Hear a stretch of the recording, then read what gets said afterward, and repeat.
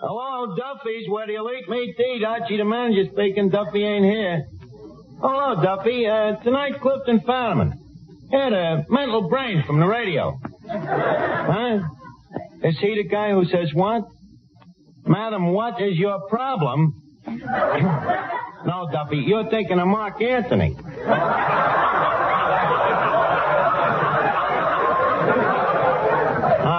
This is the guy that asked the questions on information, please. Very brainy guy. Huh? Yeah, maybe you're right at that, Duffy. What brains does it take to ask questions? Yeah. Well, anyways, we're stuck with him. Yeah. He's coming down to lecture to the Lord Byron Ladies Literary Society. Well, don't worry, Duffy. I'm writing the lecture for him, so he can't louse us up.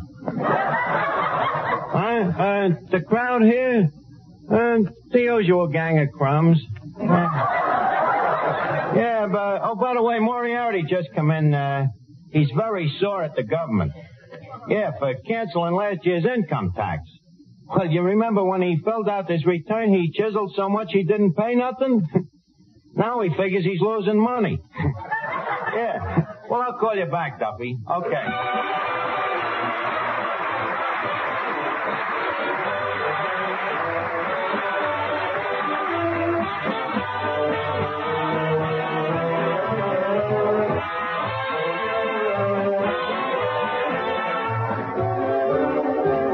Gentlemen, welcome to Duffy's. Come on in and meet Finnegan, Eddie the waiter, Miss Duffy, Tito Kazar, Peter Van Steeden and his orchestra, our special guest tonight, Clifton Fadiman, and Archie himself, Ed Gardner.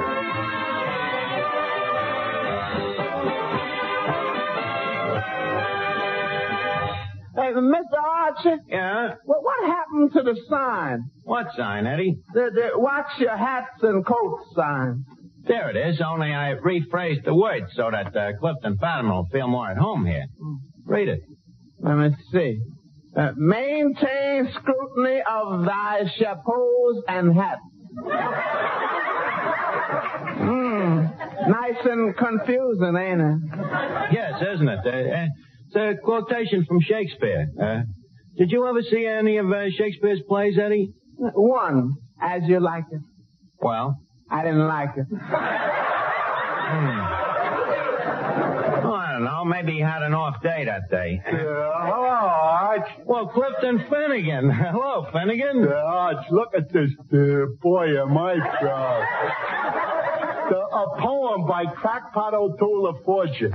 Dedicated right at me personal. Oh, yeah, that's nice. What's the poem, Finnegan? I'll read it to you.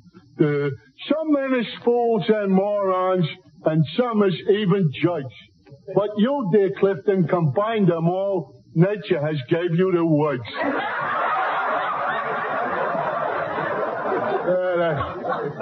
Well, the guy must really like me, huh? Yeah, he must. You may not know it, Finnegan, but that poem is written in pure cubic centimeter. Centimeter? You mean he's going to charge me for it? No, Finnegan, if he charged you, you'd have to pay at least a nickel a meter. Oh. Don't forget, that's an original crackpot. Archie? Oh, yes, Miss Duffy. Did you see my Dostoevsky? Your what? My Dostoevsky. Is it animal, vegetable, or mineral? No, it's a book. Miss Duffy, what would you be doing with a book? Well, Clifton Fadiman's coming down here, and I don't want him to catch me not reading. Well, naturally, You see, if everybody stopped reading, authors would stop writing. And if authors stopped writing because nobody was reading, Mr. Fadiman, being a critic, couldn't read what authors were writing, and that'd put an end to his writing about reading. And the poor man would be out of a job. Yeah, I see what you mean. Or to put it another way, if authors write and people please, don't read... Miss Duffy, I don't think I care to go around again. Dostoevsky. Who ever heard of Dostoevsky? Oh, you probably never even heard of Shakespeare. Miss Duffy, not alone have I heard of Shakespeare, I happen to know Bacon, the man who plagiarized him. Who? Sir Francis Bacon, the man who wrote every word that Shakespeare ever wrote. Archie, do you mean to stand stand there and say that the greatest writer that ever wrote didn't? Yes, I do. Shakespeare, the so-called bard of Stratford Avenue.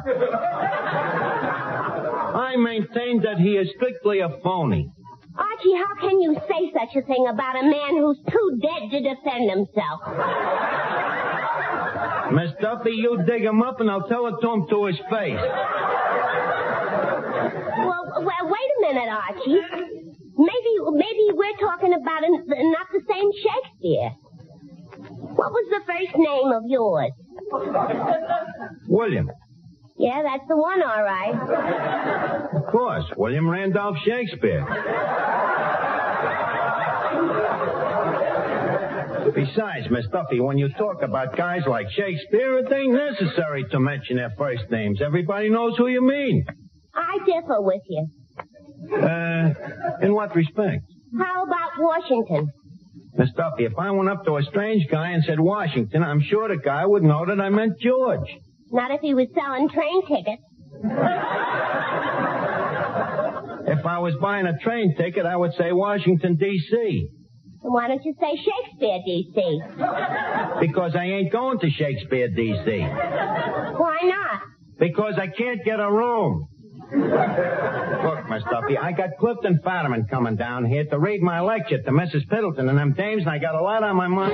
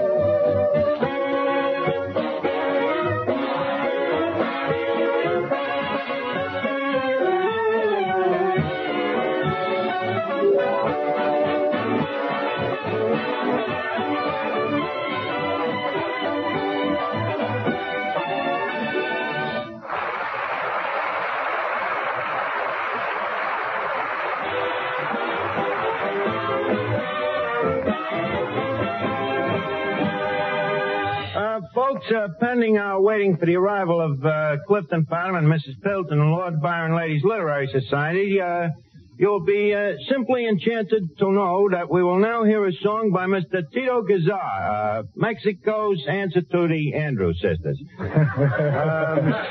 What is the song, Tito? I will sing that beautiful song entitled Si Bonet. Well, that's your own for negative. Go ahead and sing it. Ladies will please swoon.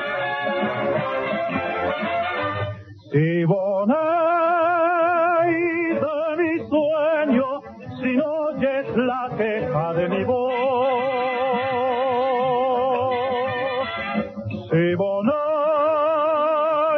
si no vienes, ay, moriré de amor. Si Bonet de mi sueño, te espero con ansia en mi cagué. Si Bonet, si no vienes, ay, moriré de amor. Oye el eco de mi canto de cristal. Si Bonet, yo te quiero, yo me muero por tu amor. Ven aquí, te quiero y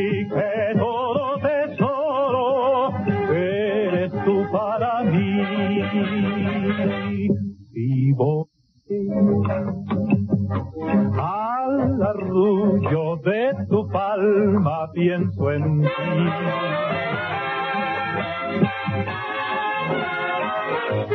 Se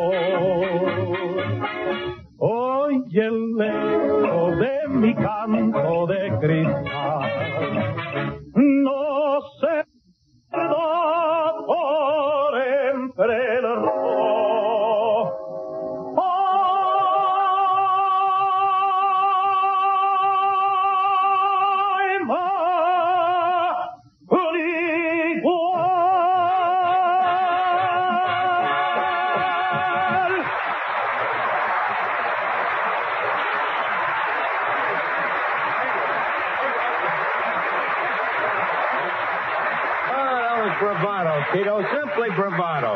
Mucho groucho.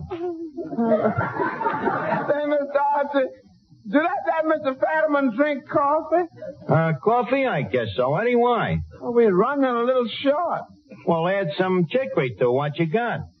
Okay. But chicory added to chicory is going to taste a little like... Well, he'd probably be reading a book anyway. He won't notice it. Oh, Archie, dear boy. Well, Mrs. Piddleton, how are you? You're looking great. Archie, you know I look a fright. All right. What makes you look like such a fright? Oh, I've had a terrible experience. Terrible. I had to come down here by subway. Good gracious. The subway? How ghastly. Well, there was no alternative. You see, my limousine is hors de combat. Yeah, what year? Hors de combat, Archie, a French expression, out of action. Oh, you mean like OPA? OPA? An American expression. Out of gas. That subway must be simply livid for one to ride in, huh? Oh, yes. One encounters such a bourgeois class of society. Oh, simply bourgeois, yeah. Makes one sorry one went to the trouble of ducking under the turnstile. Archie, then you have been in the subway. Only in London. Of course, over there we refer to it as the lift. But so much for conversation. I'm glad to see you. Well, it's a delight to be here again on the same. Except poor Mr. Duffy. He seems to have aged considerably. Mrs. Piddleton, that's the moose head you're looking at. Moose head? Oh, Archie, I'm afraid you'll have to remove it. Why? My doctor's orders. I'm allergic to stuffed animals. Oh, yes, Mrs. Gribb. We're waiting for you and Mrs. Allen. Well, Mr. Fadiman isn't here yet. Clifton Fadiman.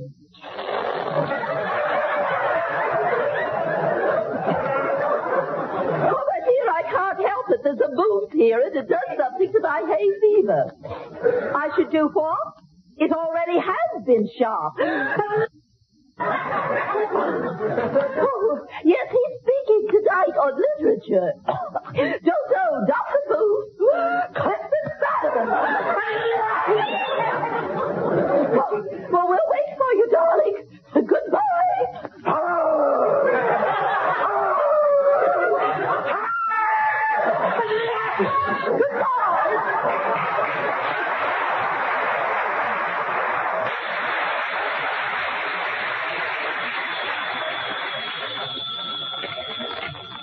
Hello? Oh, well, thank you. Mrs. Piddleton, the operator says Gesundheit.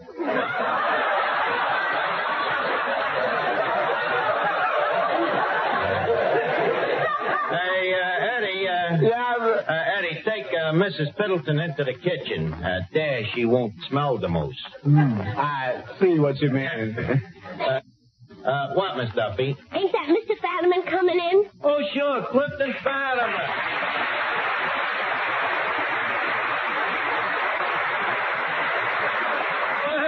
Well, if it ain't me old pal, Clifton Fadiman. How are you, Kip, old boy, old boy? I'm looking for someone named Archie. Just a minute. I'm Archie. You had the pleasure of meeting me just a short nonce ago. Oh, I'm sorry, but I'm wearing my wife's glasses. Your wife's glasses? Oh, that's different. I can't expect your wife to know me. By the way, Mr. Fadiman, this is Miss Duffy. Plaza 59970. I beg your pardon? Well, you're always asking questions, so I thought I'd give you the answer first. Miss Duffy, Mr. Fadiman is an intellectual. He don't go out with dames. Well, that intellectual I ain't. In fact, when it comes to dames, my taste is positively lowbrow. Plaza 59970. See you later. Oh, please, Miss Duffy. Mr. Fadiman just came here. Kip, by the way, speaking of books... Now, who was? I was. Speaking of books, did you ever read any of the works of the famous poet and forger, Crackpot O'Toole? O'Toole. What sort of things does he write? Mostly sonnets and bum checks. That's him. Sonnets and bum checks. That's him over there tilting the pinball machine. Hey, Crackpot. Yeah, Crackpot, come here. Clifton Fadiman, meet Crackpot O'Toole. Crackpot, meet Clifton Fadiman. You two guys should have a lot in common. Oh, you're a forger, Mr. Fadiman? Crackpot, Mr. Fadiman is from information, please.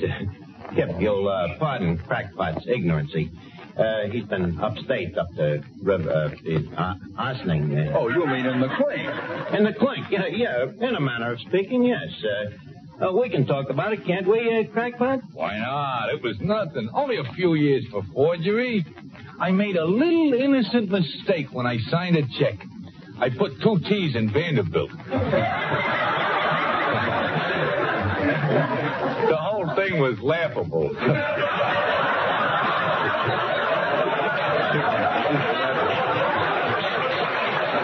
By the way, Kip, someday if you get a chance, I'd like you to get a look at Crackpot's adaptation of Shakespeare.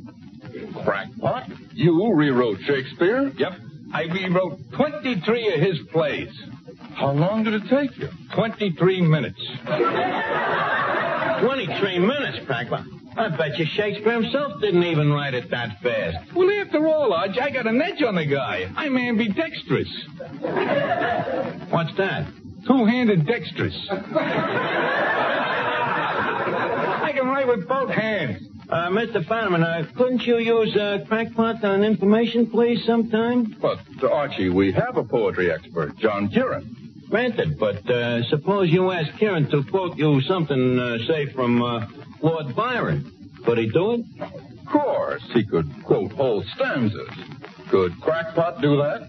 Not alone could Crackpot quote whole stanzas, he could give you the whole poem in Byron's own handwriting. Thanks, Arch. Okay, Crackpot. Doctor. Yeah? Littleton wants to know when the lecture's gonna start. Oh, any minute, Eddie. Go over and talk to her. Keep her happy for a second. I've been talking to her. I say, Gesunheit, she says thank you. I say, Gesunheit, she says thank you. I say, Gesunheit, she says thank you. It's pretty monotonous conversation. Well, talk to her anyways. Are you ready for the lecture, Mr. Fadiman? All ready. Okay, you ready, Danny? Ready. Ladies and gentlemen. Just a second, Mr. Fadiman. What's right is right. Danny started first. Besides, you ain't studied the lecture that I wrote for you. You wrote a lecture for me? You seem amazed. I'll go over it with you in a minute.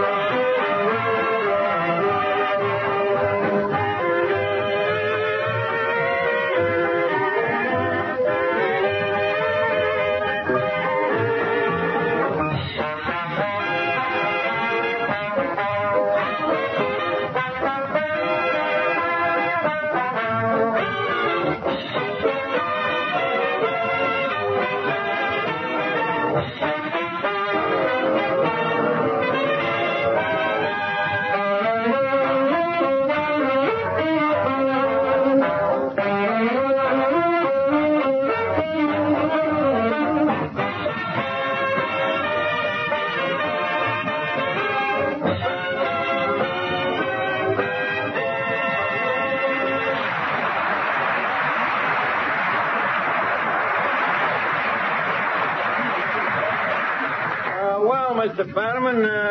Leave us get started, huh? Archie, did I hear you correctly? You wrote a lecture for me, That's right. and you expect me to read it?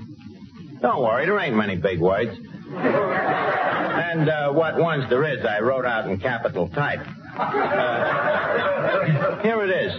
But I brought my own lecture. Your own lecture. Look, Fadiman, suppose you was in my spot. Would you let every Tom, Dick, and Harry come in off the street and read his own stuff? How do I know it's clean? How do I know it makes sense? Well, I was just going to talk about the rudimentary forms of iambic pentameter. You see? Listen, in this business, we got to protect ourselves. Well, all right, I'll read your speech, but there's one thing. What? If I get fired from information, please, can I eat here? That I wouldn't advise. Now, please, leave us get going, huh? Oh, Archie, when is the lecture going to start? Any minute, Mrs. Piddleton. Mrs. P., this is Clifton Fadiman. Oh, Mr. Fadiman, I want you to know how seriously happy it makes us girls to have a man like you talk to us. Mrs. Piddleton.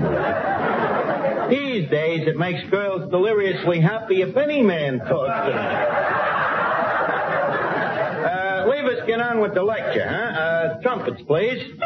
Thank you. Your man is improving, Mr. Van Steeden. Thank you. Ladies, I introduce a man who needs no introduction. So, without further introducing him, I present you Mr. Clifton Fadiman. A lecture, Mr. Fadiman.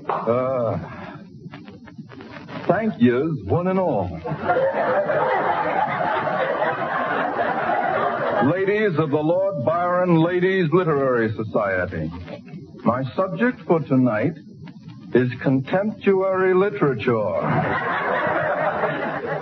I will discuss contemptuary literature from literature in the Middle Ages to books for children. Literature is divided into three parts: fiction, non-fiction, and... Archie, where's the third part? I couldn't think of it. I went nuts. Go on. Literature was started by the cavemen who used to chop out stories in stone with an axe, hence the term hack writer. This, however, was very hard on the circulating libraries, as people got tired carrying home them stone books. Besides, many times the stones would fall on the author, crushing him, hence the expression, pulp writer.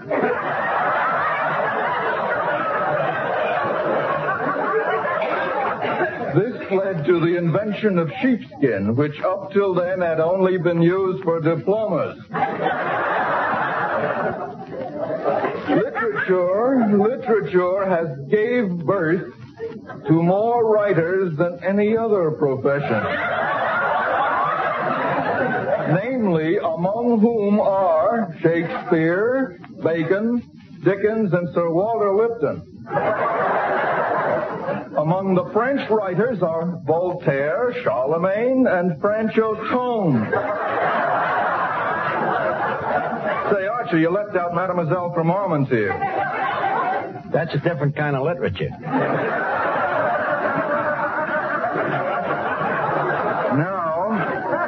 Now, among the American writers is also a great assortment of literary authors.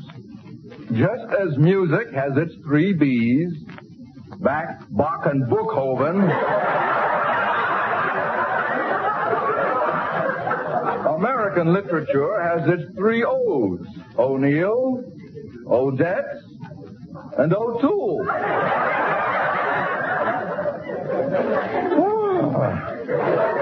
Next comes the Russian Russian writers, among who is Tolstoy, Rimsky-Korsakov, Dostoevsky, and the greatest Russian of them all. Oh, I can't, Archie. Go ahead, Fadiman. Ivanhoe.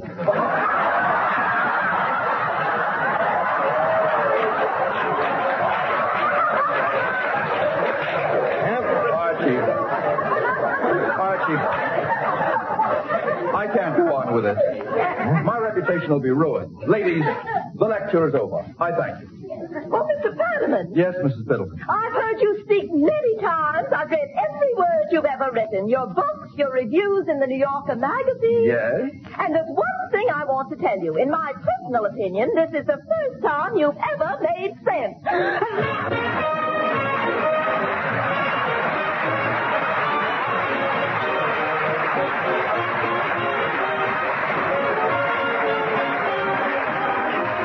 Well, it's time to leave Duffy's for the evening, but let's all meet again at Duffy's next week when our guest will be Monty Woolman. You